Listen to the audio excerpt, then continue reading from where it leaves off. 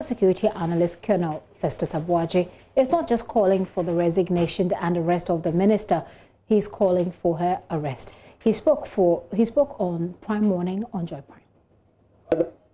Behaviors that are reprehensible, that are not excusable, and this is one of them. This is a minister, a member of cabinet, if I'm right. You say, a minister, a member of parliament, right, a lawmaker who violates the very law that she has participated in establishing. What else can you say? That is not acceptable. You see, okay. The right thing to do is either to resign or for her to be recalled by whoever appointed her.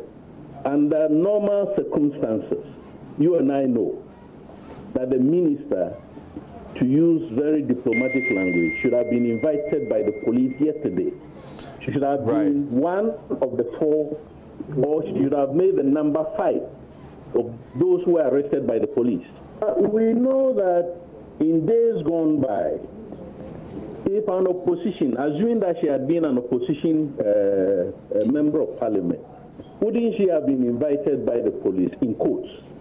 And wouldn't she, in all likelihood, have spent the night at the police station or police headquarters? Let's go back to the first instance when that woman, gave her that confidential information. What should she have done? She should have informed the police that it had come to her knowledge that this activity was going on.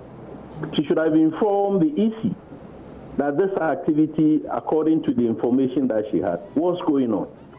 You see, the fact that she did not involve the EC, which has primary responsibility for the integrity of the process, did not inform or involve the police, which has the statutory mandate for law enforcement or public law and order, suggests that she had become the constituency chief law enforcement officer and was going to deal with the situation the way that she thought fit. In any case, who burned those bikes? Was it the hoodlums who burned the bike, or was it her men who burned the bike? Right. Or the bike? She must not try to extricate herself from the circumstances in which she has found herself. The honorable thing to do, and all of us might, or some of us might have been in that situation, the honorable thing you do is to take responsibility, accept responsibility.